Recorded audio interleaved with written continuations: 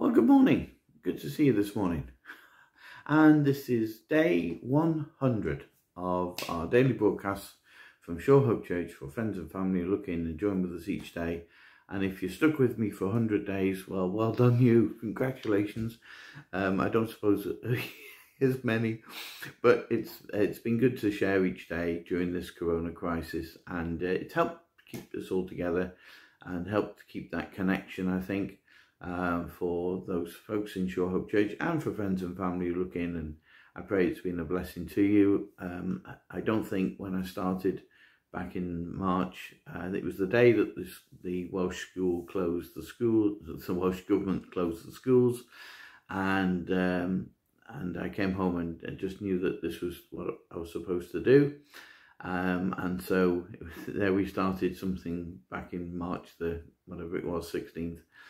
It's been quite a journey, isn't it? 100 days, who'd have thought? I don't think I saw it going beyond 3 months, but here we are now, having reached this benchmark of 100, and I'm thinking, we've got some time to go. But there we go. We just see what God says, and I trust that these recordings have been some help to some folks. I've had some encouraging comments back from time to time, and maybe as we come to this benchmark of 100, we'll just see what God says for where we go from here. But it's a journey, and it's a difficult one for lots of people. We've been thankful to God for having not had anybody sick, and it's good news. However, obviously the situation is difficult, and particularly for all those who are going to be struggling and made unemployed, etc., through the crisis, and coming out the other side. And of course, for us as a church, when we're going to be able to meet together again, as we're used to and accustomed to, we don't know. I think it could be some time yet. There's obviously some real concerns. There we go. So good to have you with me, and we take it from here and see where we go. But be encouraged, and if what I've shared on a particular day is an encouragement to you, let me know. That helps me as well. And on Facebook, share it or whatever, to get the word out, and because my heart is that God's word will reach the lost soul who needs to know the comfort and strength that's found in the Psalms of David, as we've been looking at. There's a real challenge of salvation for those who don't know the Lord Jesus like we do, and pray that many will come to know him, and in this time of crisis. Okay, so we're still in Psalm 17. I'm just going to carry on we started off with Lord, see me, and then we moved on yesterday to Lord, search me, and particularly search my heart. And today I was going to move on to the next one, but instead I'm just going to delay, I think. I'll just read the first few verses. O Lord, hear my plea for justice. Listen to my cry for help. Pay attention to my prayer, for it comes from honest lips. Declare me innocent, for you see those who do right. You have tested my thoughts and examined my heart in the night. You have scrutinized me and found nothing wrong. I am determined not to sin in what I say. So we're going to just halt it there. I am determined not to sin in what I say. So, I mean, some bold words from David. I mean, first of all, he's saying that Lord, scrutinize me, my heart. And that's a big thing to say. And as you know, yesterday I was linking this psalm to the Bible study that we did on Wednesday night with David in the cave with his men, and Saul coming into the mouth of the cave to relieve himself, and David going up with his men cheering him on to cut off Saul's head if he could. but to finish it off, finish this ridiculous running around the desert chasing after him once and for all. But no, David doesn't. He doesn't do the dastardly deed. He cuts off the hem of the robe that Saul was wearing, and even felt guilty about that. But the point was, what was in his heart? Lord, scrutinize my heart, because he was determined. He was not going to touch or harm the Lord's anointed, because that's who Saul was as the king. So that was his heart being examined and scrutinized, and under pressure and being encouraged to do what his men thought was the right thing to do. It was a very, very courageous act on David's part to stand up for what he knew was right.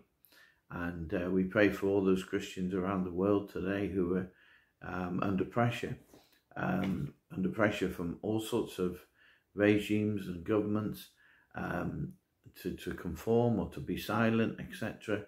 And they're making a stand for the gospel, making a stand for what they know and believe to be true and right. And it's wonderful that the way the gospel spreads under such pressure, that many come to know the Lord Jesus, in China particularly, by the millions, because of under pressure. Well, okay, so yesterday examine my heart, today is examine my mouth. Oh, don't. Yes, we must. No, well, we're grateful for one thing, that through this lockdown, that we can't go to the dentist. I'm sure you've been pleased about that. I have. So we can't go to the dentist, which is good news. Or the only word of advice that's probably appropriate is look after your teeth, because when the lockdown is lifted and the restrictions are now becoming eased up, then of course your dental appointment will drop through the letterbox, and you don't want to have a mouthful of fillings because you've let things slip.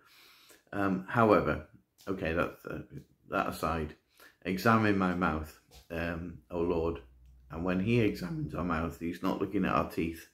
He's listening to our words. Oh, now David says, I am determined. Now there's some advice for us, really. We can have good intentions to not have foot and mouth disease today. We can actually make declarations like Peter, Lord, if everybody else denies you, I won't. Yeah, well, we know how that finished up. Before the cock crowed the next morning, he denied the Lord 3 times, and absolutely broke his heart. And he wept bitterly, it says. We're all very good at making those sort of declarations. I won't, I shall never, I will this and I won't that. Well, David uses the word determined. It was something that was set in him, set in his heart, that that's something I will not do. Lord, help me to every day not fall foul of sinning by what I say. Now, we find it difficult because of the battle. Is it a battle? I think it's probably more appropriate for us in this country to say in the heat of the moment. We don't really know much about the battle. If we were in China, or we were in some, Burma or North Korea, some parts of Pakistan, India, some parts of Africa, then yes, maybe it is a battle, and it must be absolutely horrendous at times, and we must pray for our brothers and sisters in those parts of the world where they are in a battle. We're not in the battle, but we do have moments, and we say in the heat of the moment. Yeah, it's not a heat of the battle for us, but it's the heat of the moment where frustrations and all sorts of things that come into our mind, come into our thinking, and whether it be boredom or whether it be just missing what's right, what we've grown up to expect and understand as to be the normal. Everything's changed, and so there is a challenge. There is a sense of, and so in the heat of the moment, yeah, we can say all sorts of things that we shouldn't. And David says, I am determined not to sin by what I say. Now, right throughout the Bible, this whole James does not have the copyright on this. It's throughout the Bible, and there's so many scriptures we could turn to. I mean, the psalm that was made famous by, was it Boney M, back in the 80s? Psalm 19, another psalm of David, the last verse, verse 14 says, may the words of my mouth and the meditation of my heart be pleasing to you, O Lord, my rock and my redeemer. And that's David's cry, and as I say, was made famous by that song. May the words of my mouth be acceptable, Lord, let they not cause offence. I'm just going to have a good little challenge for you. From the Proverbs, the 31 Proverbs. Maybe over the next month you might like to just go through one proverb every day, and just mark in your Bible every time Solomon talks about what you say, the words that you speak, because you'll be astonished how many times it comes up. And I've just handpicked a few off just a few pages. We'll start with Proverbs 10, verse 11. The words of the godly are a life-giving fountain. The words of the wicked conceal violent intention. I mean, you know, your words can be a life-giving fountain. I choose that. Choose that today. Be determined today that my words will be a life-giving fountain. Then Proverbs 10, verse 31 and 32. The mouth of the godly person gives wise advice, but the tongue that deceives will be cut off. The lips of the godly speak helpful words, but the mouth of the wicked speaks perverse words. Just brilliant, isn't it? Come on, be determined today that your mouth will give wise advice, because you run after God's ways, God's way of doing things, his righteousness. So therefore your advice will be wise, and your words will be helpful words. Proverbs 12, verse 6. The words of the wicked are like a murderous ambush. Yeah, have you ever been in that place? But the words of the godly save lives. Yeah, as we've been told to, stay home, protect the NHS, save lives? Yeah, I remember, look. Couldn't forget, could we? We were told it every day. Well, we can save lives. We can save lives by being godly, being determined not to sin in what we say.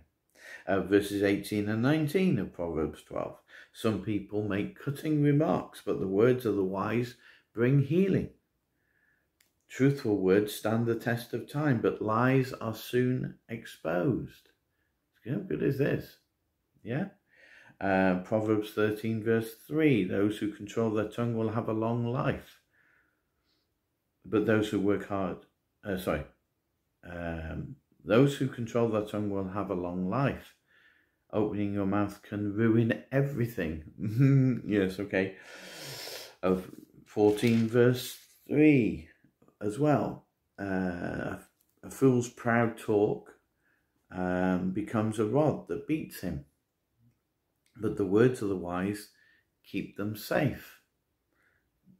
Then Proverbs 15, verse 2 and 4. A tongue of the wise makes knowledge appealing, but the mouth of a fool belches out foolishness. Okay, verse 4, gentle words are a tree of life, a deceitful tongue crushes the spirit.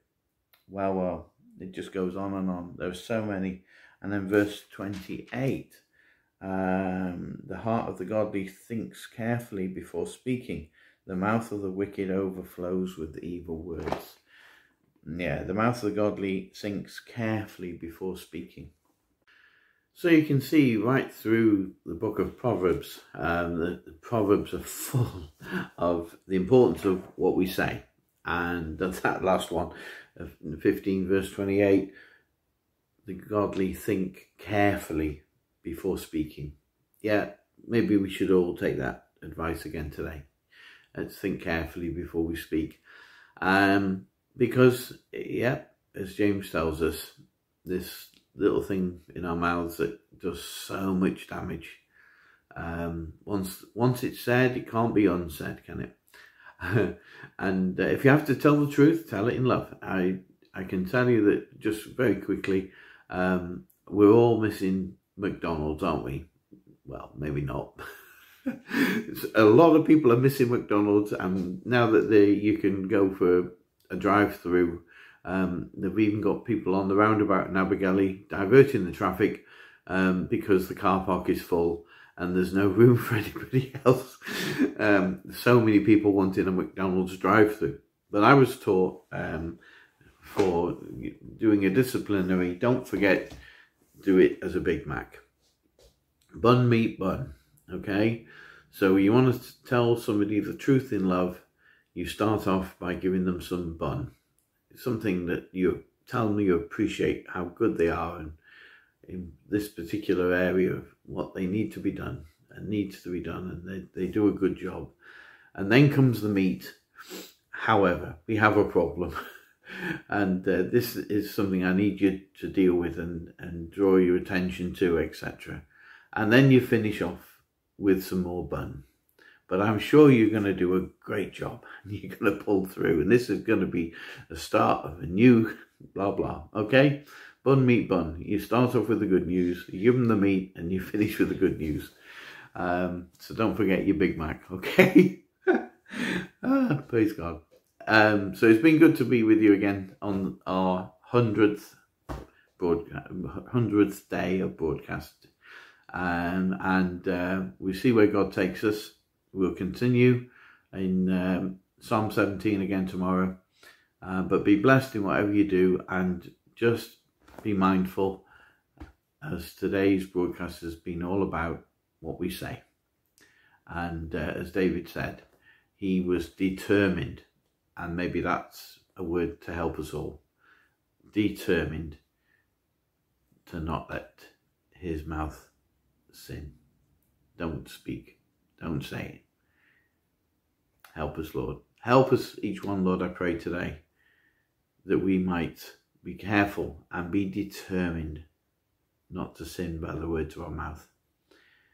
Help us, Lord, to keep a watch and a guard over our lips, that we will be thoughtful before we speak, and that we will bring healing and not wounding. That, Lord, your name will be praised, and all the situations and all the heat of the moment situations that we face just now. Help us, Lord, to do it right. In Jesus' name, amen. God bless you. Have a good day, and I'll see you tomorrow. Bye-bye.